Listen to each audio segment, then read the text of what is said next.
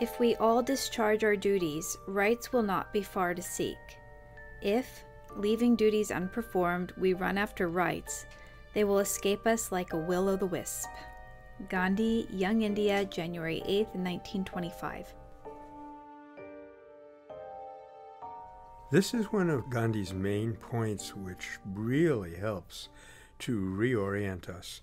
Part of the question, which he doesn't address here directly, is that when we're asking for rights, we're thinking about me, I've got to get mine. When we're thinking about duties, we're thinking about our responsibility and our relationship to others.